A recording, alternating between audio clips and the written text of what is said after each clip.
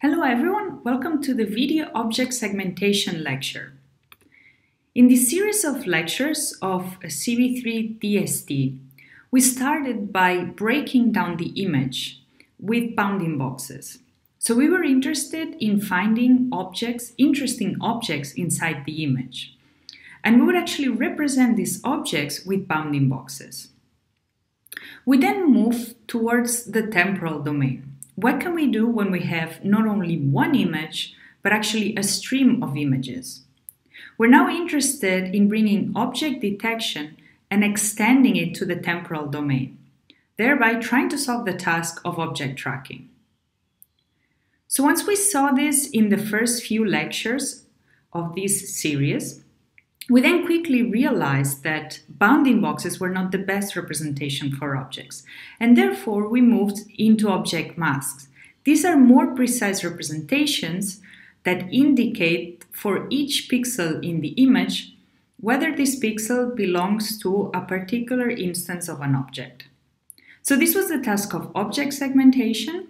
We saw the task of semantic segmentation, which means to label every pixel of an image with a semantic category, and instance segmentation, which actually means to also break down those categories into the different instances inside a class. For example, the different cars inside the semantic class car. So now we're going to do the same that we did with bounding boxes. We're going to extend this notion through time. So now we want to perform video object segmentation. That is, we take an object, in this case, one of these persons that is dancing, and we want to follow it throughout the video sequence. We want to know exactly which pixels in all the frames belong to that particular object instance. So the goal of video object segmentation is to generate accurate and temporally consistent pixel masks for all objects in a video sequence. You can see some of the examples here. Some sequences have one object, some sequences have more than one object, and the objects are interacting. We have similar objects, for example, cars, which can be confused with each other. We have all types of challenges in video object segmentation. One of the biggest challenges is a strong viewpoint or appearance change. So we can see a sequence here in which this dancer is moving around in the scene. And for some frames, we see the front of the dancer. For some frames, we see the back of the dancer. Now the appearance completely changes, the viewpoint for this object completely changes, but we still need to identify that this is the exact same instance. Another big challenge are occlusions. You can see here the bus sequence, which seems simple, but as soon as the bus is occluded by the tree, then things start to become more complicated, because we need to actually realize that this bus is now cut into two distinct pieces and there is an occlusion in the middle. And finally, we have scale changes. This is one of the biggest challenges, one that we rarely see in multiple object tracking benchmarks. And that is when the object, for example, in this case, the car, starts in this frame, is far away from the camera, and then it becomes closer and closer to the camera until it fills pretty much all the frame. So here we have viewpoint changes because we saw the front of the car in one frame and the side of the car in the other frame, but we also have really large scale changes. And if you try to apply any type of consistency measure from one frame to the other, these kind of problems are going to be your biggest challenge. So overall, we have several problems that make it hard for us to make assumptions about the object appearance. These are the challenges of strong viewpoint changes, scale changes, but we also have all types of illumination changes and shape changes. And occlusions actually make it hard for us to make assumptions about the object's motion. And as we have seen in multiple object tracking, we usually deal with these two types of assumption. Either we work on the object motion constant motion, smooth motion, or we work on learning an object's appearance. And all of these challenges are what make VOS such an interesting problem. So VOS can be generally very broadly categorized into two different tasks. On the left, we have the semi-supervised, also called one-shot, video object segmentation. Now for this task, we have a video sequence and we get the first frame ground truth mask. So we know exactly what object to segment and exactly which pixels represent that object. For the unsupervised task, also called zero shot, we have to find all objects as well as their masks. So we get just the video sequence and we have to discover the objects inside the video sequence and we have to segment them. So we have no idea a priori what kind of objects we will have to segment throughout the sequence. Now for the unsupervised or zero-shot video object segmentation, we have all kinds of methods that essentially perform motion segmentation or salient object detection. You can actually look for these two keywords to see how do researchers approach the task of unsupervised video object segmentation. In this lecture, however, we're going to focus only on semi-supervised video object segmentation. That is, we will have a video sequence and we will get the first frame ground truth mask for all the objects. So we will know exactly what objects we need to segment throughout the video. So here's again the definition of supervised video object segmentation. We're given a first frame ground truth, like for example this biker here with the green mask around it. And given this segmentation mask, our goal is to obtain pixel-accurate segmentation for the entire video. And it doesn't mean that because we get the first frame ground truth, this is actually an easy task. So remember that we have all kinds of scale viewpoint changes. We also have occlusions. For example, here, the frame in the middle contains no biker because it is occluded by a person. So any type of continuous motion that we want to impose on our biker throughout the sequence will be broken by this frame here. And the supervised video object segmentation is currently a major testing ground for segmentation-based tracking. So of course, we're going to see primarily deep learning-based methods. And deep learning-based methods need a lot of data to be trained on. This has led to a number of large-scale datasets that just got larger and larger with the years. So we started with the Davis 2016 edition, which had 30 sequences for training, 20 for testing. It contained only single objects, and we were provided the first frame ground truth.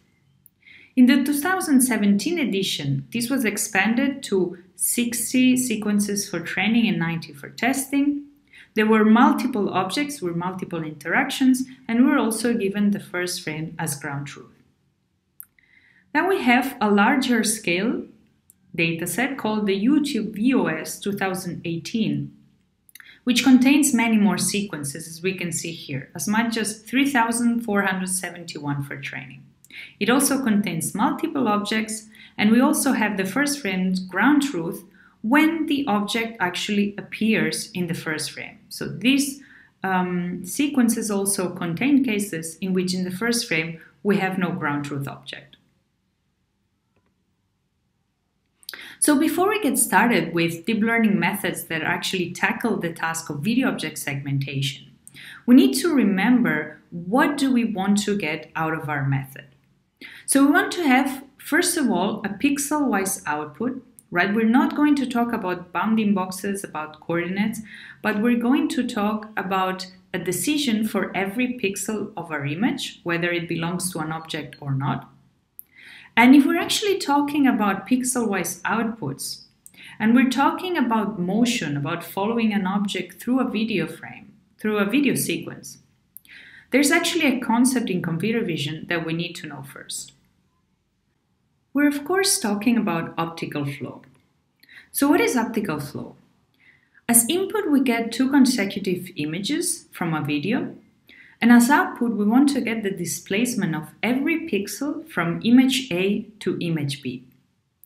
So essentially, we want to have as output the perceived 2D motion of the scene. Of course, we're not going to get the real motion of the object, but just the projected motion in the camera space. So this is one representation of optical flow. We can see here tiny arrows. The bluish arrows are pointing to the left, and the red arrows are pointing to the right. This means that we have this biker that is moving to the left of the image, while the two pedestrians on the right are moving towards the right. The rest of the scene is static, therefore we have no optical flow there to compute. Now it is interesting to see that by just looking at the optical flow, we already have a pretty good instance segmentation result in this particular case. So we have this object on the left, which is a person on the bike, which is moving as a rigid body. Therefore, we can say that all of this area that is moving in a consistent way is, for example, a separate instance. This would be one way of using optical flow for a rough instance segmentation result.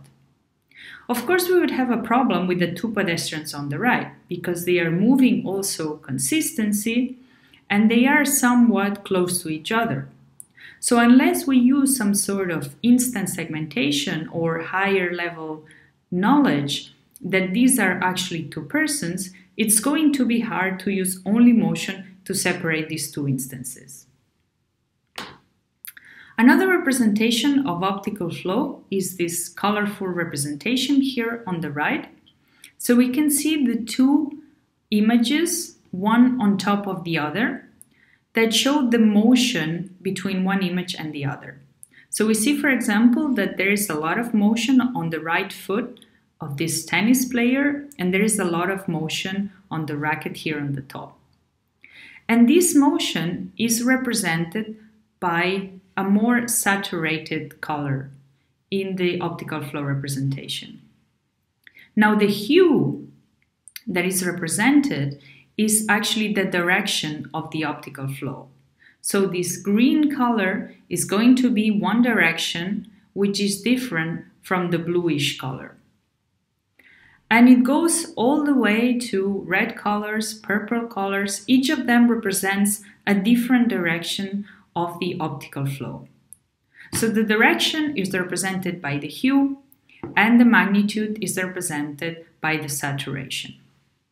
So of course, as soon as 2015, we started seeing methods that use CNN to compute optical flow. And this was end-to-end supervised learning of optical flow. That means that we get as input the two images that we want to compute the motion between. We feed them to a convolutional neural network, and this produces directly an optical flow map. Now, as we can see, the results are actually quite good.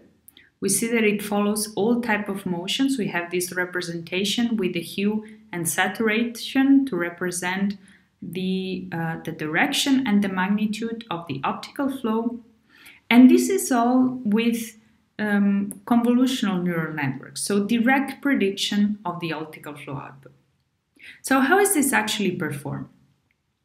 In FlowNet, they present two types of architectures. The first architecture is the one where they take both images and they just stack them. So if every input, every RGB image has 3 channels, we now stack the 2 images, which essentially means that we're going to have 6 channels. And we process this stack of images with a convolutional neural network, same as we would do for a normal RGB input. Now, the second architecture they propose is a Siamese architecture, and we have already seen in previous lectures how Siamese architectures can be used to compare the content in 2 images. In this case, we want to compare image 1, which is processed by the upper head, with image 2, which is processed by the lower head. And remember that in the Siamese architecture, both heads have exactly the same weight. So we're processing the two images in exactly the same way.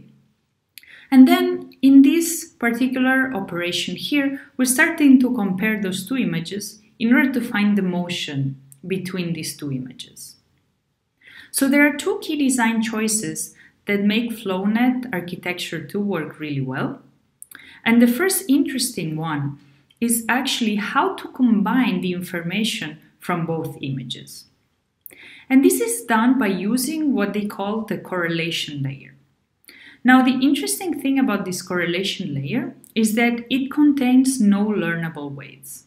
So the only operation that we're doing here is we're multiplying a feature vector by another feature vector and obtaining a matching score between both feature vectors. So let's see how this works in practice.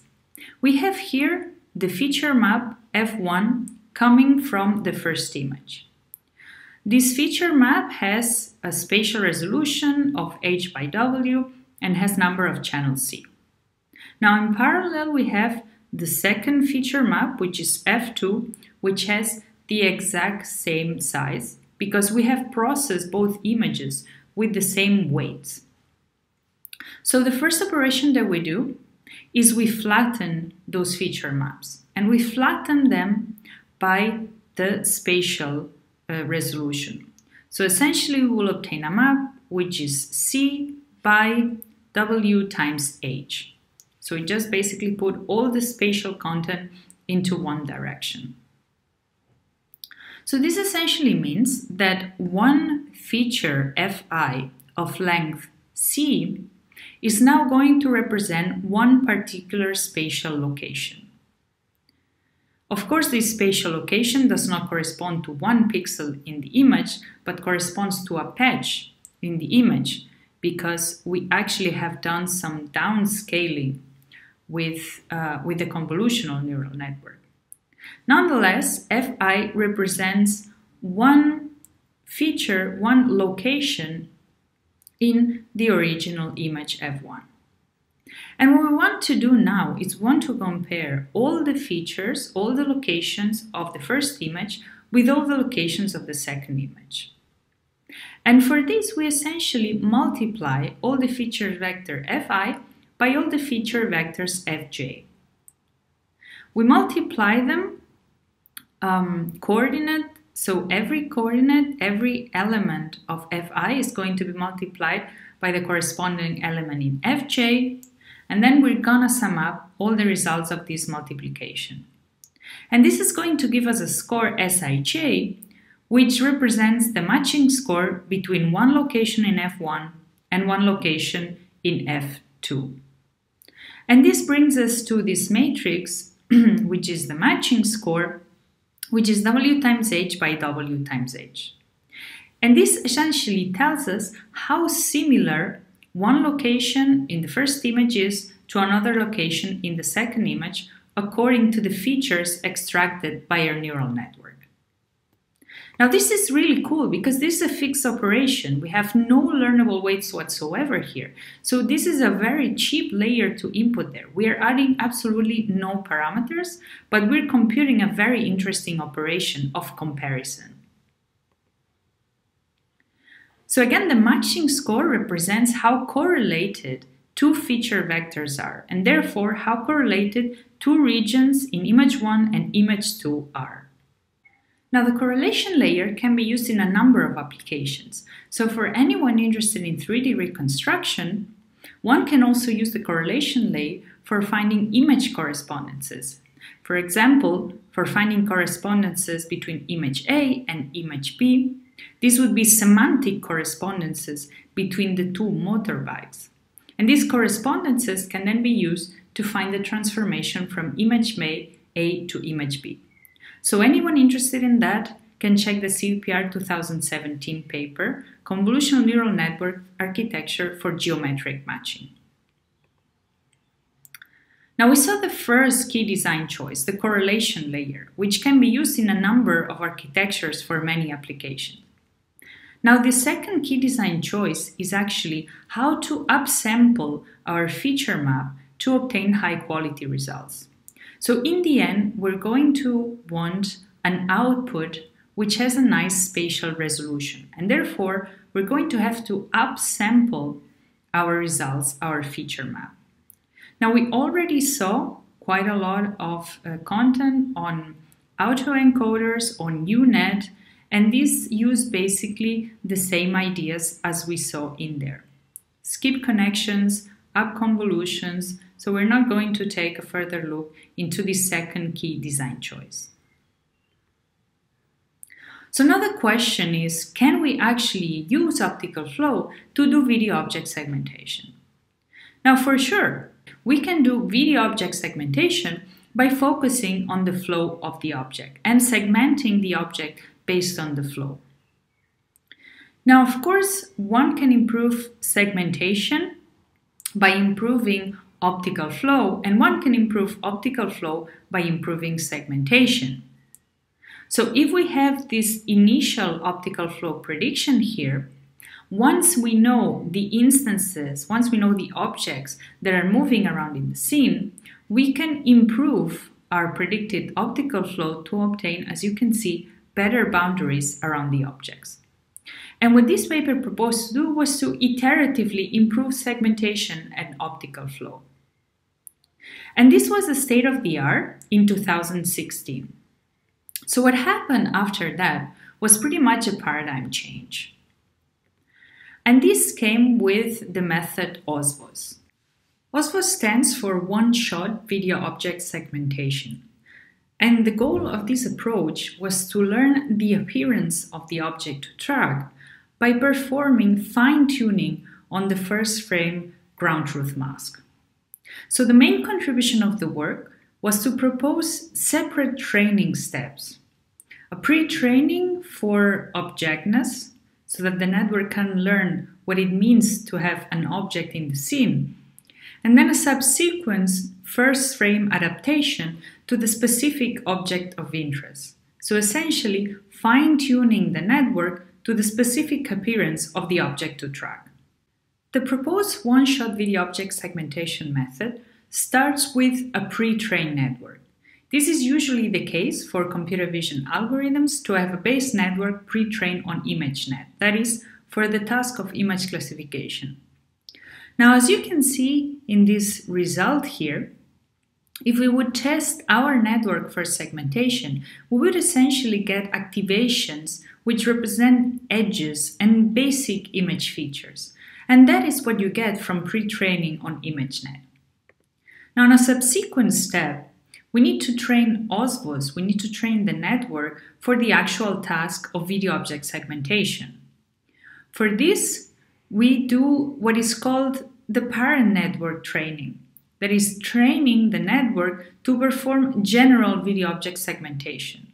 So we show the network all the sequences on the Davis training set, and therefore the network sees persons, buses, bears, and it learns what it means to do video object segmentation, what it means to separate the foreground object from the background. Now, once this is done, of course, the neural network has no notion of which object is going to be the foreground. Therefore, if you actually apply it to the test image in order to obtain foreground-background segmentation, you will obtain that all the crowd in the front here in this particular image is going to be segmented as a foreground object. So now the third step in training OSVOS is actually the fine-tuning step. The step where we tell the network what is the object of interest. And interestingly, learning the appearance of that particular object can be done by fine-tuning the parent network on the first frame of the test sequence. So this is going to be our test sequence, it's going to be the video of this dancer, and we just have the first frame ground truth. We show the network this first frame ground truth with a little bit of data augmentation, of course, so the network doesn't overfit to this particular image.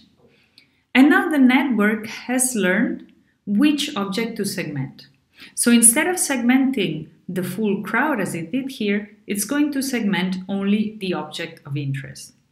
Now, the interesting thing here is that there is no separate way of learning the appearance, but it's just about how you train the neural network and which steps you take for training this neural network, in this case, a separate pre-training, training for the task of general video object segmentation, and as a third step, fine-tuning, that is training for only a few iterations for this particular object and this particular sequence.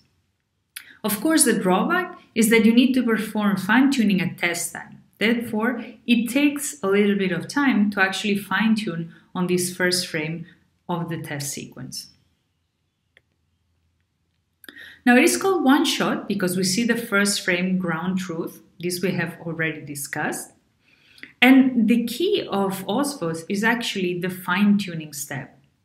Now, technically, what we're doing in this step is we're overfitting to the first frame of the test sequence, right? So we have only one image to train on. We have a little bit of data augmentation, some rotations, some simple transformations, but essentially you're learning with really very few data. But this overfitting is used to the advantage of OSVOS because it is used to learn the appearance or the foreground object. Now, at the same time, we're learning the appearance of the background object. It's not that we're looking only at the foreground object and trying to build an appearance model, which is something that other methods do, or methods, for example, in multiple object tracking do. But here, we have access to the full image. And we know for all the pixels in the image which ones are labeled foreground and which ones are labeled background. Therefore, OSVOS in this third step, the fine-tuning step, it's overfitting and it's learning the appearance of the foreground and the background. Now at test time, each frame is processed independently, so there's absolutely no temporal information, no optical flow, no concatenation of frames, nothing. This is really a frame-by-frame approach. So, as a frame-based segmentation, without any kind of temporal consistency, it has several advantages. The first one is that it recovers well from occlusions. If you have a mask propagation method, or if you have an optical flow method, you will see that once there is an occlusion, for example, the biker that goes behind those trees here, and there is further motion blur as there is in this sequence, then the mask gets sort of stuck in the occlusion, in the case of optical flow-based methods, and therefore it is very hard to recover the object once the occlusion has been resolved. In frame-based segmentation, of course, as we're processing the video frame by frame and the frames are processed independently, occlusions are usually not a problem. Of course, the great disadvantage is that the method can be temporally inconsistent, and therefore we can have good predictions like this one where they focus mostly on the biker, on the object of interest, but we can also have bad predictions in which we have these really large false positives somewhere else in the image where it makes absolutely no sense. But experiments, especially on highly dynamic scenes, show that this method is actually very robust. So even if there are strong occlusions, strongly moving objects, like for example this kite surfer here with all the splashing water, or the sequence of the car that is turning around, therefore changing the appearance drastically, changing the pose, changing the size, plus the smoke that also makes it difficult for appearance models. Even though these two scenes are really challenging, such a simple method as the one that OSVOS presents is actually working really, really well. Now we're going to show a little bit of experiments of the accuracy that one gets if we have access to more annotations. So for now we have looked at the case where we have just the first frame annotation. So for example, we want to tackle the task of object removal from a video. So we want to remove completely an object from a video.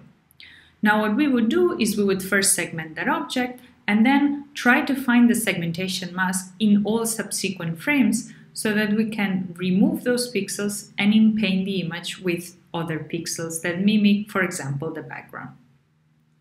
Now, of course, if you're interested in doing this professionally, you would probably do this manually, but OSVOS can help out by allowing users to just provide a few masks. So for example, the first frame mask.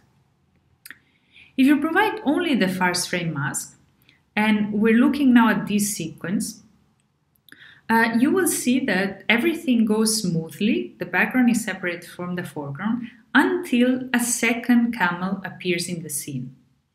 Now what happens is that this camel, the appearance of this camel, is exactly the same as the appearance of the first camel. And therefore it's virtually impossible for OSVOS to actually disambiguate these two camels and separate them into two instances.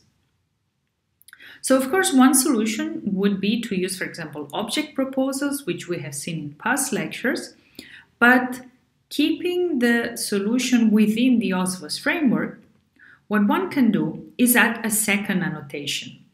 So the user provides an annotation on another frame where the second camel can be seen. And in that frame, the second camel is annotated as background. So now the network has the chance not only to learn the appearance of the first camel and the background, but to learn that there is a second camel and this is also part of the background. So as you add this annotation, you can see that for the same frame that we're looking at before, now the segmentation is much more accurate. So most of the pixels that were on the second camel and they were labeled as foreground have now basically disappeared. And if we add a third annotation, then we can see that the problem is almost completely solved. So by adding annotation, we can actually improve the accuracy of the results. Now, as I have briefly mentioned before, one of the drawbacks of the method is that you actually need to perform the fine-tuning also at test time. So in this plot, we're observing what is the time that we need to process each frame in the x-axis versus the accuracy in the y-axis. And the accuracy is measured by the region similarity, but we will talk about metrics towards the end of the lecture. So we start with this point here, in which we represent one forward pass of the parent network. So there is no fine-tuning, and this would of course lead to quite poor results, but it would be really fast because one forward pass of the parent network takes 102 milliseconds. Of course, this depends on the backbone, on the architecture that you choose, but this was for the architecture that OSVOS chose. Now the curve here, the red curve, represents how the accuracy increases as you perform more fine-tuning steps. Therefore, as it takes longer to process each frame, but at the same time, you're increasing the accuracy. And know that the time per frame includes the fine-tuning time at the beginning divided by the length of the whole sequence. Now you see that for processing of 1 second per frame, we can get much better results than the state of the art until the time. And that point where the object flow results are, these are the results that we are discussing at the beginning of the lecture, where we use the optical flow of the objects and we iterate between improving segmentation and improving optical flow prediction. So you see there are almost 12 percentage points better with a fraction of the time that it takes to process each frame. So the method in comparison is actually really fast. Now the difference between the red curve and the black curve is just a post-processing step, which is called boundary snapping, but we will not go into details here. So the basic method is represented by the red curve. Now, OSVOS does not have any notion of object, right? It does not have any notion of object shape. It just processes pixels in a separate way. So in this sense, it's a pure appearance-based method. So if the foreground or the background, because remember that we're not only learning the appearance of the foreground, but we're also implicitly learning the appearance of the background. So if the appearance of either foreground or background change too much, then the method is going to fail. So let's look at this example. This is one of the failure cases that I like the most. So this is the first frame of our video sequence. We have this breakdancer, we have this crowd of people, and in the first frame we get to learn what is the appearance of the background crowd and what is the appearance of the foreground object. And you might not see it well here, but this foreground object has a red sweater. And so we're learning that red sweater is basically foreground. So what happens in subsequent frames? The breakdancer moves, so aside of having a few errors in the legs of the breakdancer, we also have this person that was occluded in the first frame, right? This is the first frame, so that person was occluded. So the network never saw that person and never associated it with background. So once it reappears, the network thinks that this person is foreground and therefore segments it because it has a red sweater. So this is one of the failure cases that it can only be solved with more annotations, but it cannot be solved if we want to do only first frame annotation and subsequent automatic video object segmentation. Nonetheless, this only happens because we don't have any object prior, right? If we have an object prior, it is clear that the breakdancer is one object and this person is a completely separate object, right? So aside from having similar appearance, it is quite easy for any detector, for any instance segmentation method to actually say that these two are different instances of the same class. And we have already seen models that have this idea of an object shape, that have this idea of an object instance. So why not using instance segmentation methods that give us this separation between different objects, and we combine it with the power of OSVOS? So this leads to the first extension of OSVOS, which is called OSVOS-S for semantic OSVOS. And essentially the idea there is to perform what they call semantic propagation. So here we have this input image, and in the lower branch, we have the classic OSVOS branch. So the branch that actually learns the appearance from the first frame ground truth mask. And this first frame ground truth mask fine-tuning leads to a segmentation which looks like this. So the foreground estimation is okay, but it's not really complete. It doesn't really show the whole object or segments it as a whole object because it has no idea of an object. So what the authors propose to do here is to add a top branch which they call the semantic prior. So we have really good semantic instance segmentation methods that give us instance proposals. So they tell us that this is a motorbike, this is a person, this is a car, this is another person, and so separates the scene into different objects and different instances. So now what we can do is we can take these instance proposals and we can use the output of OSVOS to select the proposals that mostly overlap with the OSVOS prediction. With this we get what they call the top matching instances. So essentially what kind of proposals have overlap with the OSVOS model, and therefore what kind of proposals are going to be interesting to follow in the next frames. And with the top matching instances and the output of the OSVOS appearance model, another classifier outputs the final segmentation results. Now the nice thing is that semantics stay coherent throughout the sequence. So if in the first frame we have selected a motorbike and a person as our proposals, as our prior segmentation knowledge that we want to keep throughout the sequence, we know that 100 frames ahead, we're still going to be looking for a person proposal and a motorbike proposal. So this is a really strong prior that the semantic branch gives us. And so what this essentially causes is a completeness in the results. So we're looking here at the instant segmentation proposals that we get at the beginning. We get the first frame ground truth. So of course, the first selection of proposals is virtually perfect because we have the ground truth in the first frame. So this allows us to select two proposals, the person proposal and the motorbike proposal. Now what is going to happen is in the first frames, the ones closest to the first frame ground truth, OSVOS is going to give still pretty good results.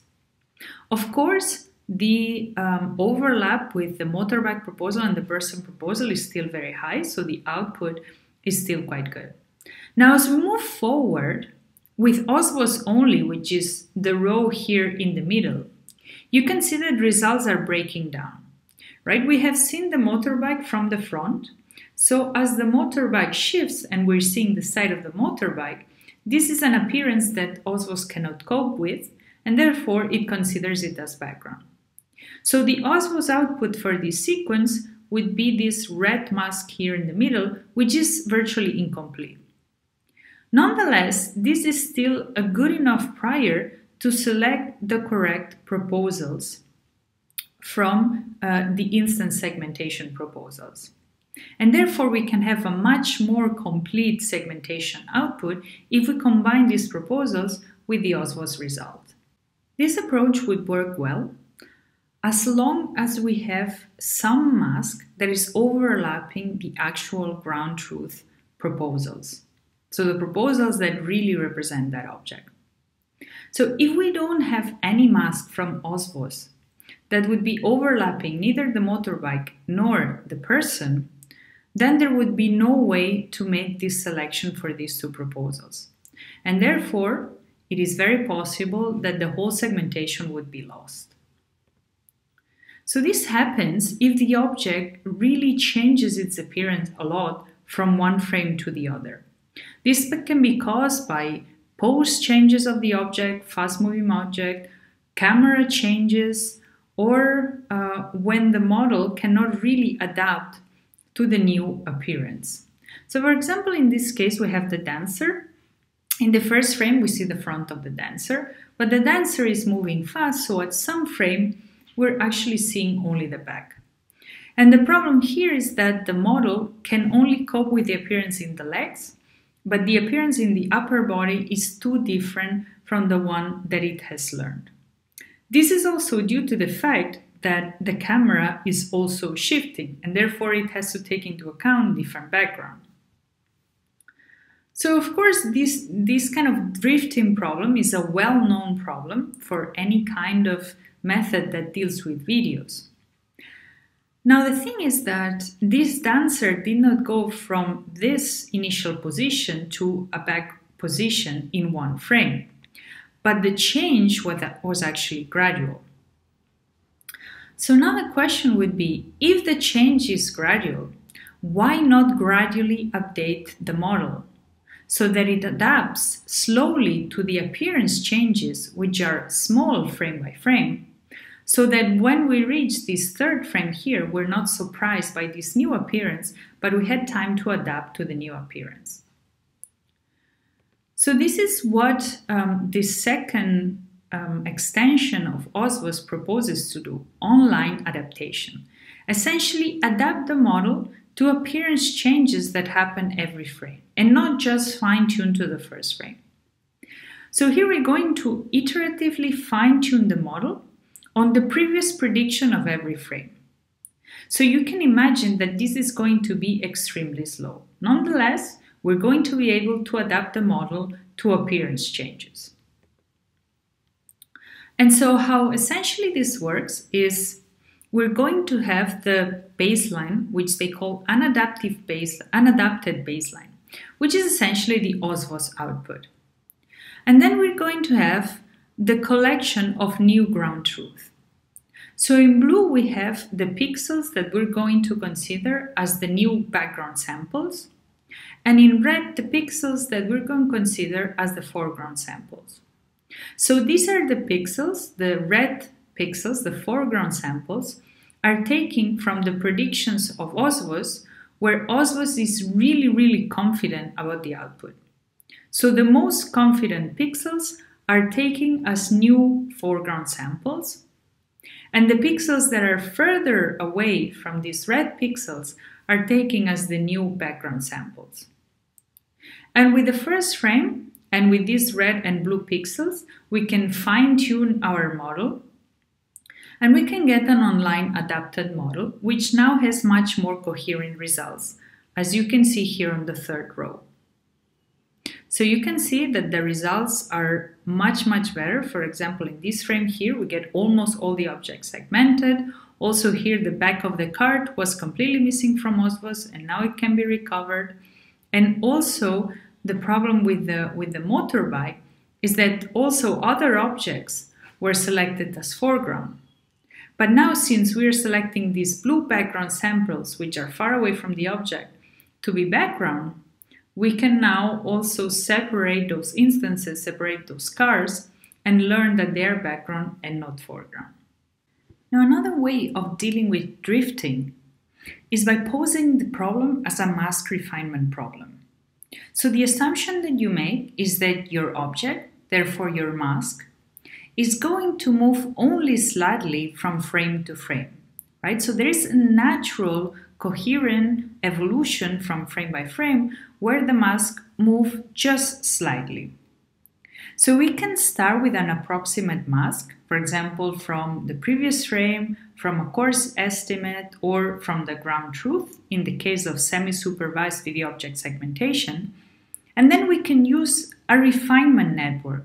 So just a network that takes the mask estimate and refines it for the current frame.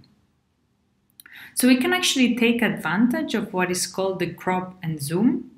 So we can actually just look at a patch and perform the refinement on that patch. We don't really need to see the whole image to perform the refinement of the segmentation mask. So like this, we can get actually higher resolution outputs. And this is essentially what they propose in Mask Track. They propose to use a ConvNet that takes the input frame at time t and takes the mask estimate at time t-1. And you can see the tiny shift that the camel has gone through from frame t-1 to frame t. And this is the shift that Mask Track needs to focus on. So Mask Track then gives us output the refined mask at frame t. So another question that one might ask is, why is the paper called Learning Video Object Segmentation from Static Images, right? We have access to a collection of videos with ground truth masks.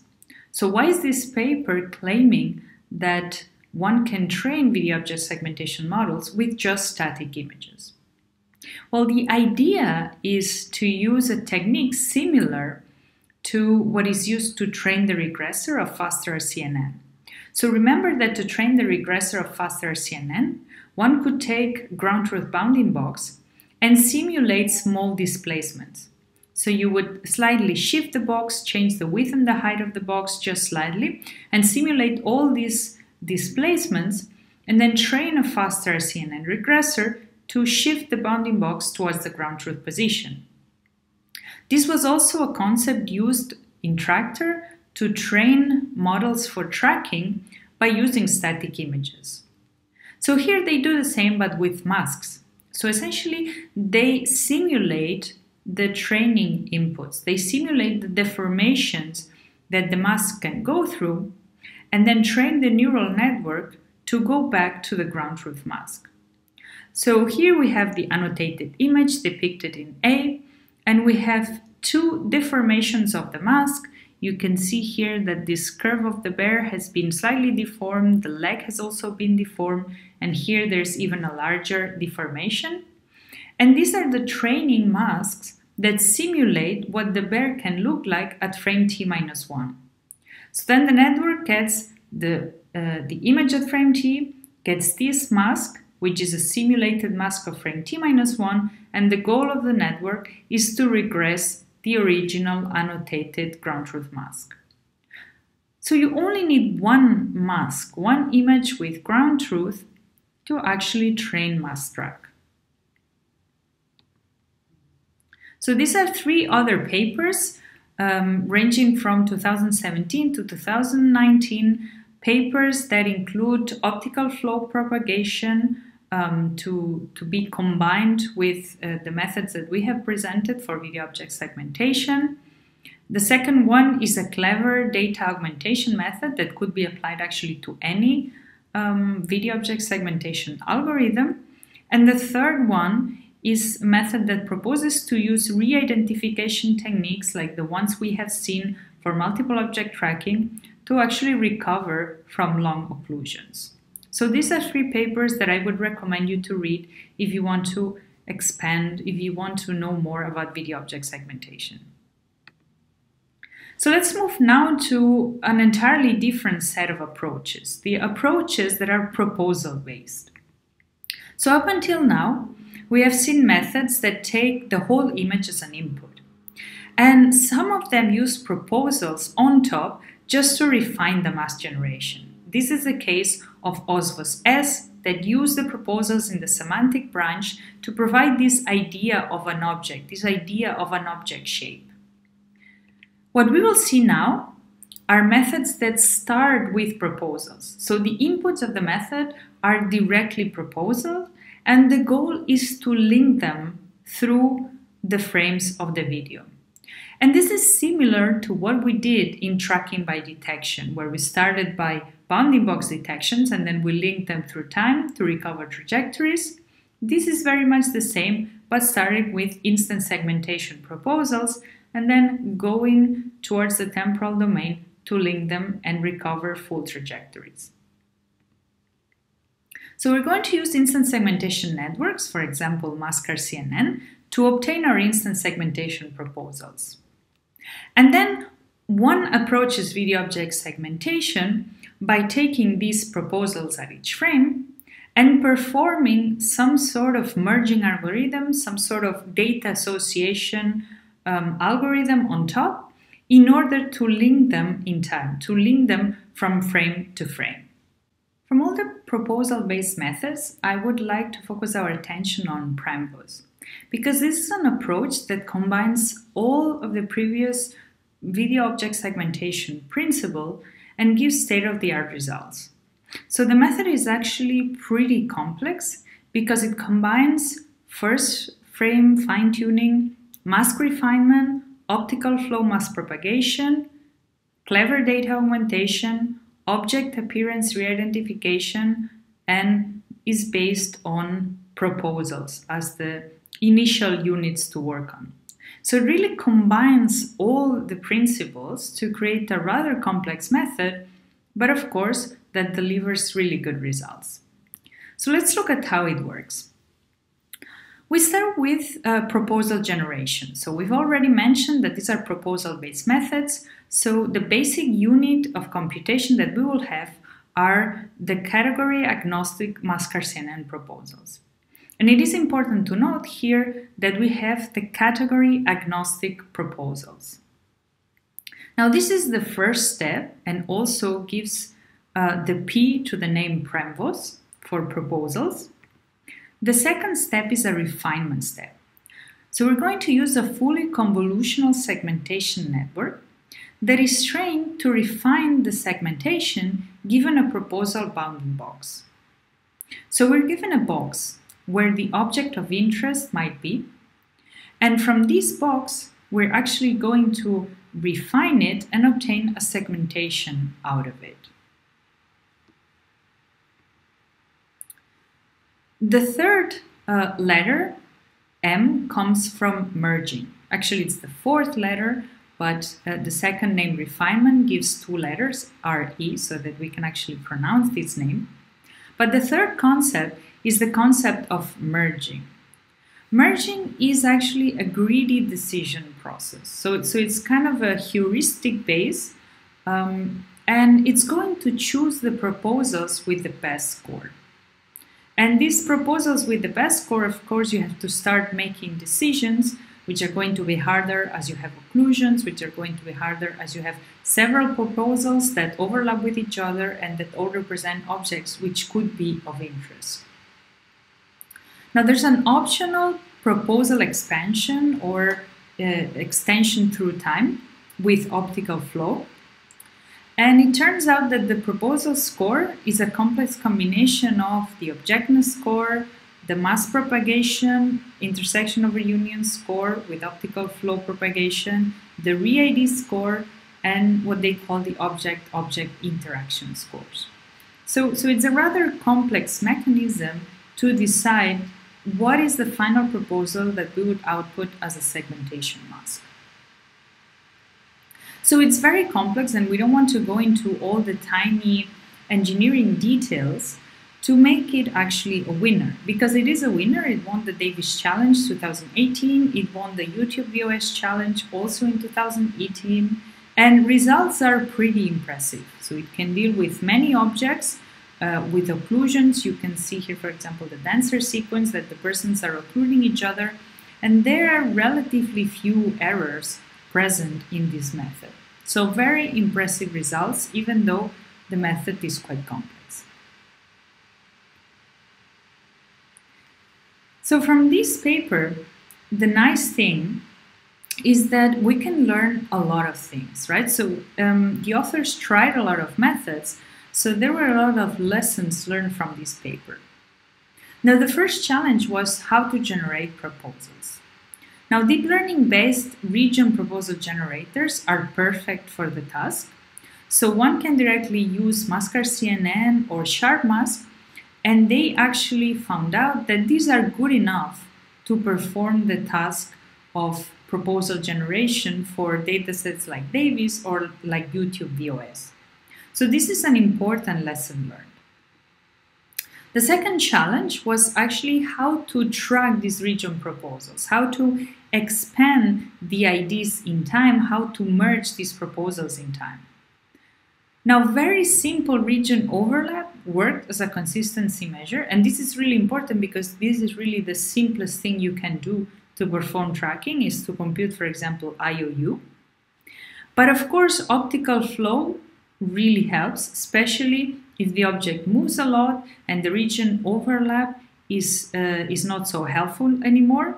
You can use optical flow to kind of look ahead and know where you can expect the object to have moved. And of course, with pixel-wise optical flow, you get a lot of information if you're dealing with masks. And of course, for long-term occlusions, re-ID is very, very helpful. Now, open issues that PremVOS had was that, of course, it worked in 2D, so it had no notion of the real motion of objects, the real 3D motion that objects had in 3D space. So it is very hard to reason about occlusions if you have no idea of the 3D space. And also, exactly the same as for multiple object tracking, the initialization and termination logic is really, really hard. It's very heuristic based, but it's absolutely needed for real tracking. So imagine that I start my trajectory and suddenly I can no longer identify where this object is because there are occlusions or because the scene has changed a lot and I can no longer rely on my appearance model and there is no proposal on top of the object. Now you have to make a decision. You have to make a decision to either terminate the track or wait a little bit, maybe look ahead and make some prediction of where the track could be and wait to re-identify the track in future frames. What can happen is that if you terminate too early, then once the object reappears after the occlusion, you have lost it and you have to initialize another track. So you have, first of all, an identity switch, and second of all, you might even lose the initialization of the new track because you have to have good track initialization logics. So here, termination and initialization are linked together. So there's the first case when you decide to be conservative and kill the track early on. The second approach is to wait for a little while. So to make some predictions, to predict, for example, where the bounding box, where the segmentation mask will go into the future, even if you don't have any feedback from the image that tells you that this is the correct path that the object is following. But you make some sort of future prediction and you wait for the object to reappear so that you can re-identify it. The problem is that if you wait too long, your prediction can drift to a region where the object didn't go. So you start creating what is called ghost trajectories, trajectories that don't exist. Or it can be that the object reappears, but you don't re-ID it because you depend then on the re-ID score, which is of course also not perfect.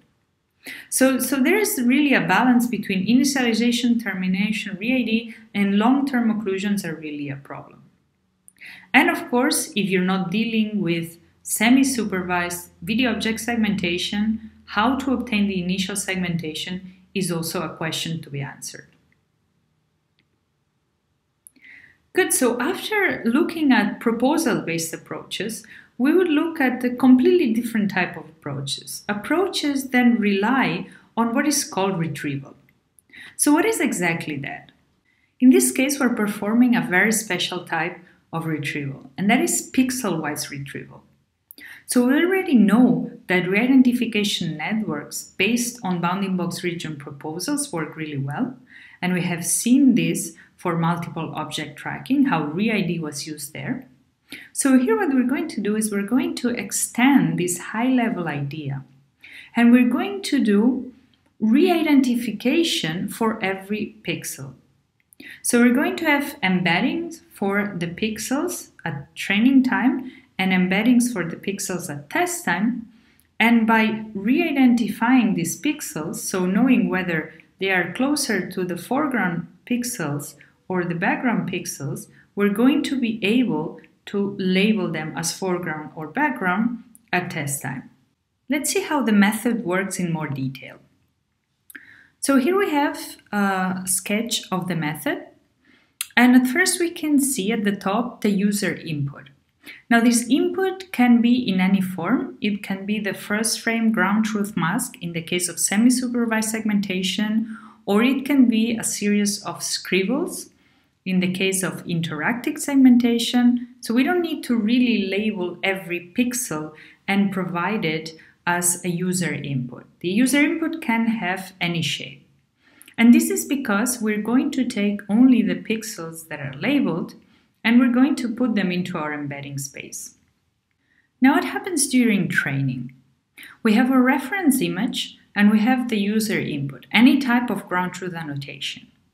Now we have our embedding network, which is essentially a convolutional neural network, fully convolutional neural network, which is going to map our pixels to an embedding space.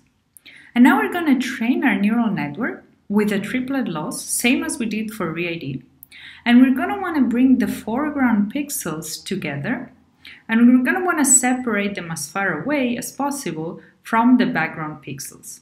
So essentially trying to separate these two clusters of foreground pixels and background pixels. And we do have the user input, therefore we have a form of ground truth that we can use for actually compute the loss function. So this is how we train a neural network. Essentially this mapping from pixels to an embedding space, it's what's important here.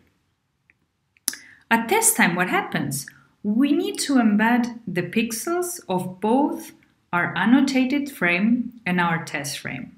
And we do this with our embedding network. So we have a reference image. In the case of semi-supervised video object segmentation, this would be the first frame.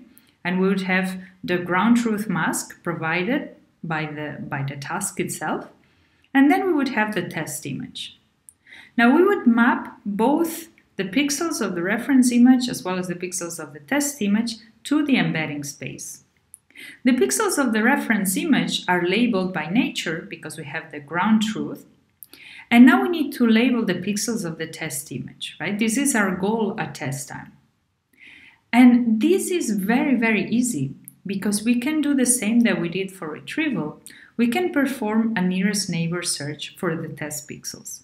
So we can, for example, say, what is the nearest pixel to this one here in the embedding space? If this is a foreground pixel, we directly label this pixel with a foreground label. And the same if it's a background label. So by just doing a forward pass plus a really fast nearest neighbor search, we can actually label our test image. We don't really require to retrain our model for each sequence, to fine-tune our model for each sequence as in OSVOS. This is why the method is called blazingly fast video object segmentation with pixel-wise metric learning. So we have talked about many methods, but we have forgotten that we're actually dealing with video. So some methods like OSVOS or like this pixel-wise retrieval method, they don't even take into account the temporal information. But there is actually some temporal information that we can probably exploit, right? We're dealing with video, we're dealing with a sequence of images and objects that move. And we have not really talked about one of the tools that can be used for dealing with sequences, which is actually recurrent neural networks. So of course, recurrent neural networks have also been used for the task of VOS, and this leads us to the third and last type of approaches that aim to solve video object segmentation.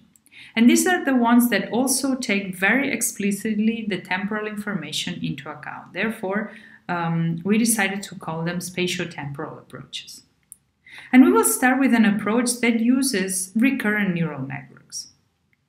This approach also does one-shot video object segmentation, which means that we have access to the first frame ground truth, which is placed here at time step t equals to 0. And this is fed to what they call the initializer. So the initial state for a recurrent neural network is obtained from the first frame ground truth mask. Now, this initialization is then processed by a convolutional LSTM, right? The recurrent part is taken care by an LSTM, but we still need to distill information from the image, and this is done through a CNN encoder, which gives us a feature map which is processed within the LSTM, and then a decoder is used to actually predict the mask at each time step. Now the conv-LSTM is the one that tracks the object, that takes care of the temporal evolution of the object mask, and the decoder is the one that takes the information from the encoder, so from the current frame, then interprets also the information of the conv-LSTM, which is the temporal information, and finally decodes the feature map into this foreground-background image. Now the key thing here is that if we have multiple objects, each of them is going to be predicted independently. Same as for OSVOS, by the way. If we have multiple objects, we need to fine-tune a network for each of these objects. And this is the same here. If we actually want to deal with multiple objects plus the temporal information that is being processed by the previous method, we essentially get to a method called RVOS, which has both spatial and temporal LSTMs. Now, the spatial LSTMs are used to output one instance mask at a time. So this was an idea already presented in this paper, ICCV 2016, Recurrent Instance Segmentation, in which a convolutional LSTM processed one frame, then output one instance, and the second instance was outputted as if the instances were some sort of sequence. Right? So you don't know how many instances you're going to have in a video. Therefore, you can actually use LSTMs and interpret the instances as essentially a list of objects that you need to output in a recurrent fashion. Of course, this is not an optimal solution because there is no natural order between instances, right? Why should the dog be outputted first than the person, or then the table, or then the chair? So this is a decision that you have to make, but you can in fact use LSTMs to output instances one at a time.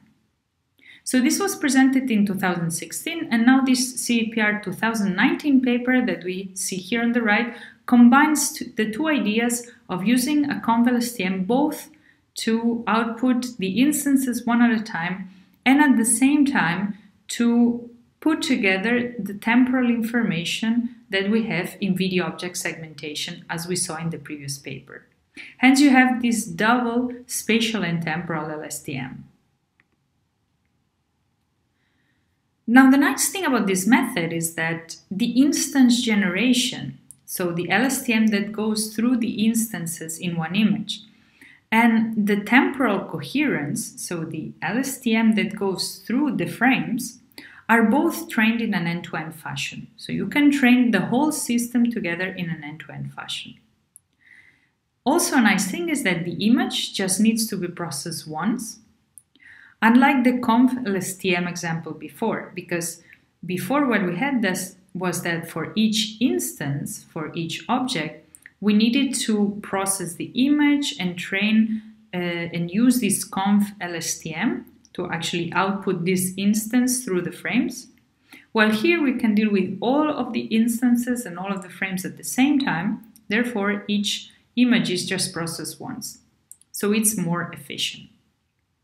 And you can see here how this works with the different instances being outputted at different time frames. You first output the person, then the horse, then I think this is dog.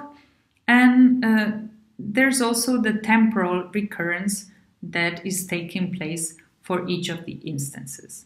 And of course, one instance is knows about the other instances, so you are more likely not to have conflicting results because you know what kind of instances were outputted before, thanks to the recurrence. As we already saw some lectures ago, recurrent neural networks have been largely replaced for natural language processing, and they have been replaced by the transformer architecture, which we glanced at in one of the previous lectures. So why not doing the same here? And in fact, one could replace recurrent architectures by transformers or a version of transformers, like the authors did in this ICCV19 paper. So very recent method here and current state-of-the-art on the Davis dataset by, I would say, quite a large margin. So the idea here is that we have attention on spatial locations, different spatial locations, but we use the same idea of transformers of putting together this key that is coming from the space-time memory and this value that will come from the query encodon to actually find out what kind of information am I going to use to decode the current frame. So I would recommend that you read this paper, very interesting paper, also state-of-the-art, and a nice application of transformers also in the spatial domain. And of course, if we can use transformers, we can use the very related graph attention networks. We also briefly talked about the connection between these two techniques, and in this paper, they actually use it for zero-shot segmentation, but one could also use it for one-shot video object segmentation. So I would also recommend you to read this paper if you're interested in zero-shot segmentation. So overall, we have seen many methods for video object segmentation. Many of the methods build an appearance model, so base their strength on building a strong appearance model like OSVOS or OSVOS of course, and ONAVOS with the online adaptation, and also partially PRAMVOS. Then we have the shape that is introduced by the semantic guidance head through mask proposals, through mask RCNN proposals in the case of OSVOS. And finally, we have several methods that use either motion information in the form of mask refinement or in the form of recurrent architectures, and methods that use matching as the prime method to link, for example, proposals into two frames, or to link content into frames, like re-ID-VOS, or also one of the elements that is inside PremVOS. So here you just have a colorful separation of the different methods and what are the strengths of each, what does each actually propose to do to tackle the task of video object segmentation. So let's move now to the end of the lecture, in which we will be talking about the evaluation and metrics. So how do we actually evaluate the performance of video object segmentation methods? We start by first measuring the accuracy of our prediction. So essentially the region similarity between the ground truth mask and the predicted mask. And this is done with the intersection over union, again with the Jacquard index. So we already know how this region similarity works. A second measure, which is specific for masks, is the contour accuracy. And this actually measures the precision and recall of the boundary pixels. And both precision and recall are put together in what is called the F measure. So the precision can be measured as the division between the true positives in the numerator, and in the denominator, the sum between true positives and false positives. So essentially, out of all the boxes that you predicted, how many of those were true positives? And the recall is the ratio between the true positives and the sum of true positives and false negatives. That is, out of all the boxes that are there, that are true in the ground truth, how many were you able to recover? So these two concepts of precision and recall we saw already for bounding boxes, and here these are the same but for pixels. So we're evaluating whether a pixel is a true positive for a boundary pixel or not. So how many of the boundary pixels did you detect properly, and how precise did you detect them? So we use the same concepts of precision and recall that we had for bounding boxes, but now we use them for boundary pixels. And we put precision and recall together into the F measure with this expression. Now we have a third metric for video object segmentation, and this is the one of temporal stability. This sort of measures the evolution of object shapes. Therefore, how stable are the boundaries in time? So if your method delivers a lot of false positives, a lot of small regions here and there all throughout the image, the stability of your mask is not going to be very high. Your boundaries are going to change all the time. Or if your mask, for example, degrades in time and is made smaller and smaller or larger and larger, then also your temporal stability is going to be very low. Now, how you actually measure this temporal stability is by estimating the deformation of the mask from frame t to frame t+1. Now, if this transformation is smooth and is precise, then the result is stable. And bad results are given, for example, by jittery mask evolution, so masks that change all the time and they are not consistent in time. But during occlusions, of course, this measure is not reliable anymore because the mask is suddenly stopped. Therefore, this measure has been largely dropped due to its instability during occlusions. So what one currently uses to measure temporal stability is error measure statistics.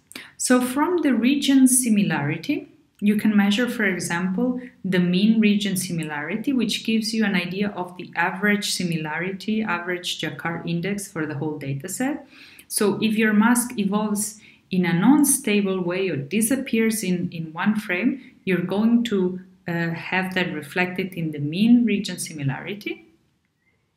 But the most indicative measure for judging temporal stability, and the one that is used nowadays in modern benchmarks, is the decay, which quantifies the performance loss or gain over time, always with respect to region similarity. And finally, you can also measure, for example, the recall, which is going to be the fraction of sequences that score higher than a threshold, also in terms of region similarity.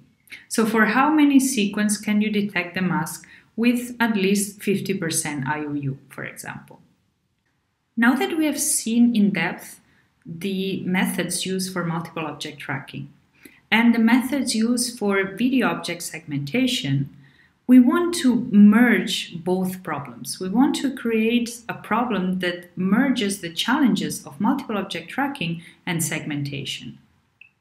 And this leads us to the transition from video object segmentation to multiple object tracking and segmentation, or MODS for short. So video object segmentation is generally limited by the first frame mask being given in the supervised case, short video clips with objects that are present in almost all frames, so few occlusions, objects in a video which are mostly from different categories, so there is no idea of classes of objects that you have to follow through the video, or classes of objects that interact with each other and therefore make it hard to differentiate between them. And in general, there are few objects to track. So something around 7 objects per video is the maximum that we see in modern benchmarks. So although very important and very hard as a task, there are limitations to video object segmentation. So this is why we are promoting multiple object tracking and segmentation as a task, or MODS for short. So in this scenario, we would have a large number of objects. We're talking about 20-40 objects, mostly of the same category, for example, persons or cars, so that you have a lot of ambiguity because all of the instances look very, very similar. Also, very long sequences in which you have to track through occlusion, so you have to deal with appearing objects, disappearing objects, and also all of this done in an unsupervised way, so that you have no first frame annotation provided. Of course, you have the previous knowledge that you have very specific categories, for example, pedestrians present in the scene, and you can now take advantage of that. So for this, we have proposed a new data set coming to MOD Challenge, that is the MODS data set for pedestrian tracking and segmentation, in which we not only have to track the objects with a bounding box, but we also have to segment them into different instances. Thank you very much for following the lecture on video object segmentation, and see you next week for the next lecture.